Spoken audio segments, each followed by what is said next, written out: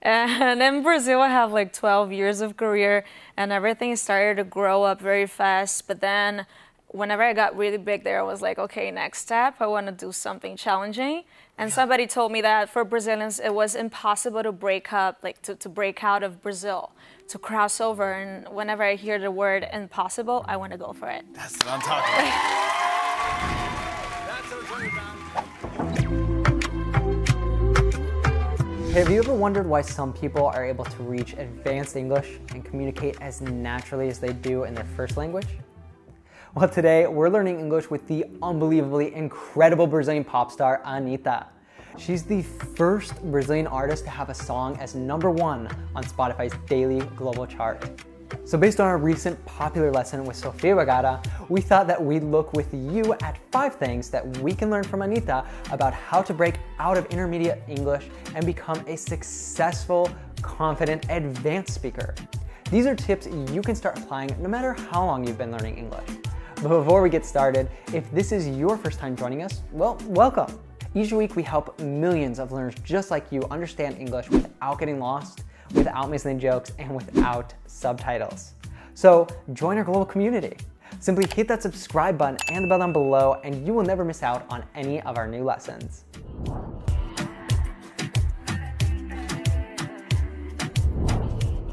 In this part of her interview we saw in the intro, Anitta is giving an overview of her career and why she decided to sing in English. The first lesson we can take from it is, correct yourself when you make a mistake. And somebody told me that for Brazilians, it was impossible to break up, like to break out of Brazil, to cross over. And Anitta is talking about how difficult it is for Brazilian artists to be successful in the international music market. Even advanced English speakers, like Anitta, confuse phrasal verbs sometimes. At first, she uses the phrasal verb break up, which is normally used to indicate the end of a relationship, as we can see in these lyrics of her song with Sweetie. I've been faking love, it's true. Now we're breaking up, ooh. However, Anitta immediately realizes she made a mistake and corrects herself by saying break out of Brazil. Literally speaking, to break out of a place or a situation means to escape it. Here, she's using it with the idea of promoting or getting her work recognized outside Brazil. To make sure she was understood, she even adds another phrasal verb, cross over. If an artist crosses over, they either change their musical style, become popular and liked by a different group of people or fans, or even start doing more than one activity, like going from singing to acting. That part's kind of fun. yeah. Just because, for whatever reason, the acting world and the music world don't collide. And when you and there are a lot of people like you who cross over and do both. So when Anitta says, And somebody told me that for Brazilians, it was impossible to break up, like to break out of Brazil, to cross over. And she realizes mid-sentence that she used the wrong phrasal verb. Then she immediately corrected herself and used a more appropriate one. By the way, it's interesting that she used a discourse marker here, like, to give herself a moment to think and correct herself. This shows a great amount of cultural awareness. Advanced speakers are not only not afraid of making mistakes, but they also do not let those be an impediment to communication. They are able to self-correct and make the necessary adjustments and use the language in their favor to get their message across. Be confident and step out of your comfort zone. whenever I hear the word impossible, I want to go for it. That's what I'm talking about. You can see how confident Anitta feels about her potential. She already had a solid and lucrative career in Brazil, and there was no guarantee that she would succeed internationally. She could have settled and decided to keep doing what was already working for her. However, she had a growth mindset, as we can see when she says, I was like, okay, next step, I want to do something challenging. Mindset is the attitude and the way in which you think about things and make decisions. So having a growth mindset is the ability to see effort as an essential ingredient on the path to mastery. She had a strong why, which was to take her career to the next level. So in order to achieve that, she was confident about her skills and decided to step out of her comfort zone, as we can see here. Making music that people like all over the world, this is so hard. And this is the challenge I like to have for me. I'm just being myself, but I'm being myself in different language so I can deliver the message to more people. Just like her, learners who are able to cross over the intermediate plateau and really speak advanced English have a similar mindset. They don't conform to the idea of, I'm already fluent in English, I don't need to learn and study anymore. They are always striving for more. So one way of achieving that is by expanding your vocabulary and learning new words. This helps you navigate the language with ease and become more confident when you speak English. But if you don't put what you learn into use, you'll easily forget it. The more you advance your English, the more confident you feel. It's a cycle. So to help learners like you go from feeling like a lost and insecure English learner and become a confident English speaker, we created the RealLife app. Now it's the only place where you can speak English with people from all around the world, anytime, anywhere, by just pressing a button. So why not take a step out of your comfort zone just like Anitta has? Download the RealLife app now for free by clicking up here or in the description box below. Or you can simply search for RealLife English in the Apple app or Google Play Store.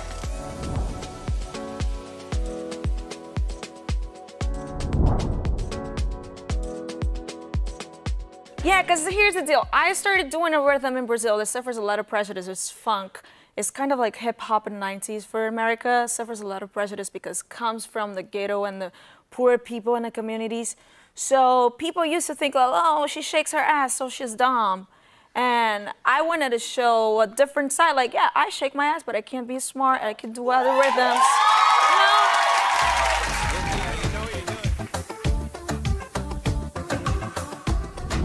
Now later on in the interview, Anitta explains why her song and music video, Boys Don't Cry, sounds so different from her previous work.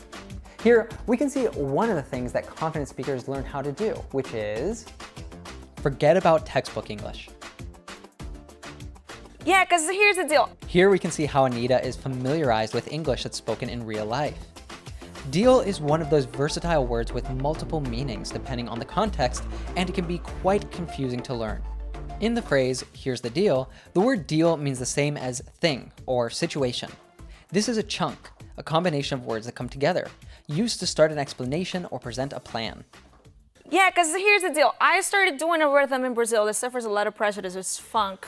Did you notice that instead of saying because, she cuts it to cuz? Not only that, but throughout the interview, we can see how she uses different features of connected speech. That is, cutting, reducing, and merging words, just like natives do. Earlier in the interview, she said, whenever I hear the word impossible, I want to go for it. This is a great example of connected speech. Want to becomes wanna. For is pronounced as fur and connects to it. The T in it becomes a glottal T. It. So what you hear is, I want to go for it. Let's take a look at some other examples of connected speech that she uses that are very characteristic of native speakers. Here, she pronounces I have got to say as gotta. And they have been waiting for this album for so long, but I gotta say. And here she says I'm going to as I'ma. Yeah, for a while, but then for sure I'm gonna join some people that I love. And I wanted to show a different side. Like, yeah, I shake my ass, but I can't be smart. I can do other rhythms. As I mentioned earlier, another feature of her speech that shows that Anitta is not attached to robotic textbook English is the use of discourse markers. These are words that we use to give us more time to think, add a natural flow to the conversation, or emphasize what we're saying. Let's see if you can remember the one she used.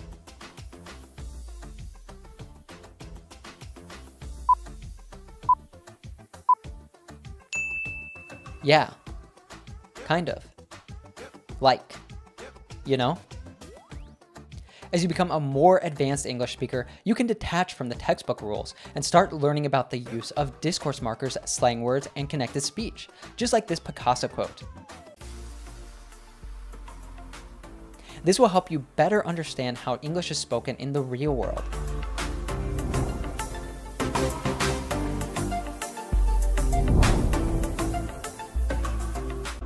What do you think of Ben's feet out? Obviously, Brazil is the home of the Havaiana. We're having a heated debate in the studio today, Anitta, about whether or not men, or indeed women, should have their feet out. Obviously, because we're enjoying a heat wave at the moment. How do you feel about that? Yeah, actually, I didn't understand anything you said. You're very fast. You spoke so fast. Welcome to the UK. Anita, that is exactly what we all. What is going on? What do you think of his feet? Would you like my... Would you wear a flip-flop at work? Oh my, no, I thought you were talking about this, but then you came like, I was, oh my God, what is going on?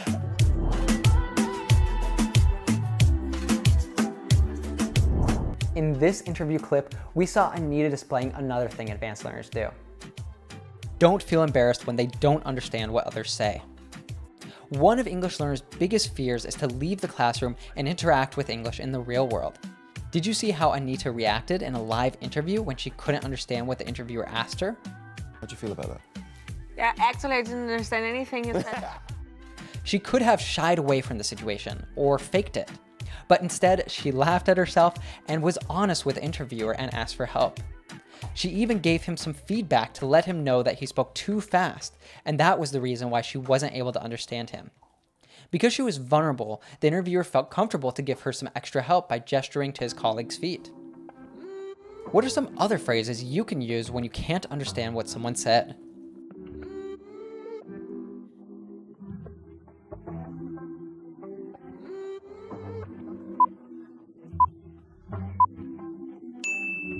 Sorry, I'm afraid I don't follow you.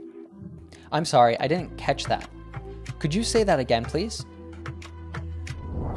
Many learners ask me when they will be able to understand 100% of English, especially native speakers. However, fluent speakers understand that it's not always possible to fully understand someone. In this other lesson, Andrea explains why that happens. Take a look.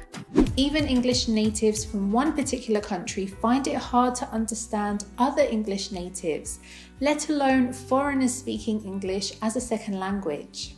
In various countries, the accent of native English speakers might sound different to what you might hear in Hollywood movies or even your favorite YouTubers.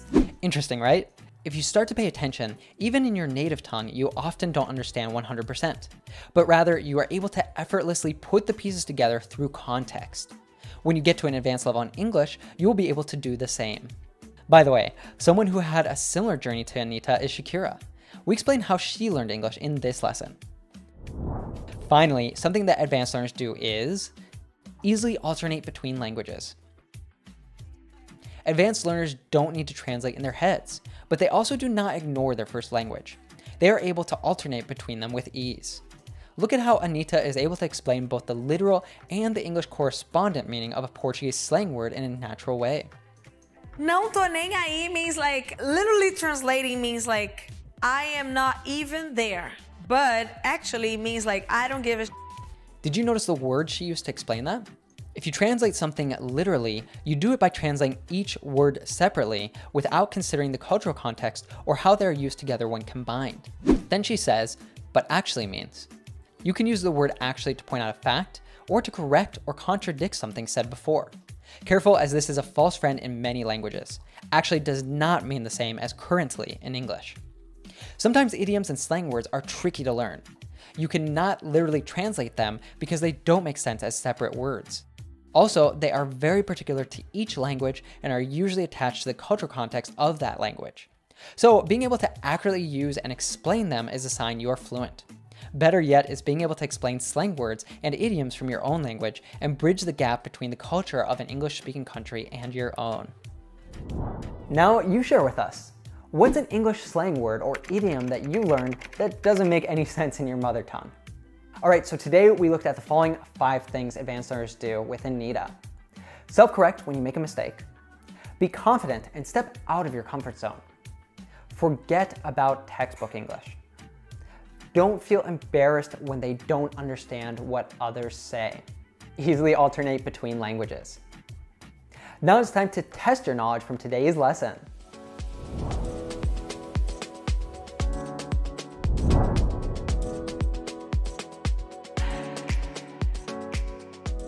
And in Brazil, I have like 12 years of career and everything started to grow up very fast. But then whenever I got really big there, I was like, okay, next step, I want to do something challenging. And somebody told me that for Brazilians, it was impossible to break up, like to break out of Brazil. Which of these is the opposite of break out of a place? Escape, flee, stay.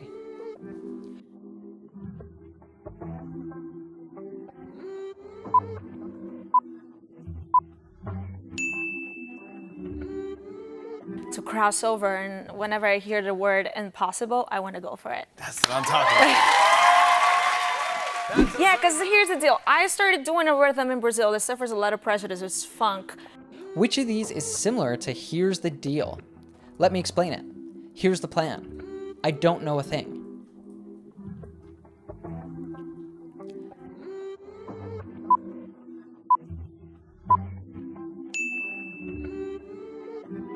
It's kind of like hip hop in the 90s for America. It suffers a lot of prejudice because it comes from the ghetto and the poor people in the communities. So people used to think, like, oh, she shakes her ass, so she's dumb.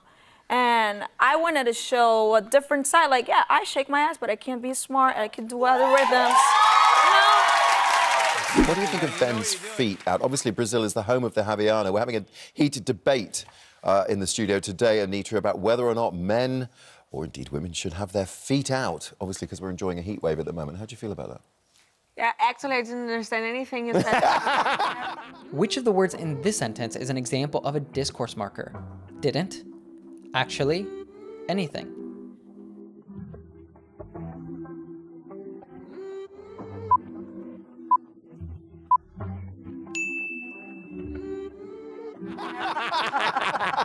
You're very fast. You spoke so fast. Welcome to the UK. Anitta, That is exactly what we all What is going on? What do you think of his feet? Would you like my... Would you wear a flip-flop at work? Oh my, no, I thought you were talking about this, but then you came like, I was, oh my God, what is going on? Hey, if you loved learning with Anitta, then take a trip with me to her hometown with our lesson with the marvelous animated film Rio. Let's check out a clip. Okay, confidence. Crazy love hawk. All right. Whoa, hi, what are you doing? What you wanted me to, but just for argument's sake, what are you doing? I'm trying to escape. Oh, yeah.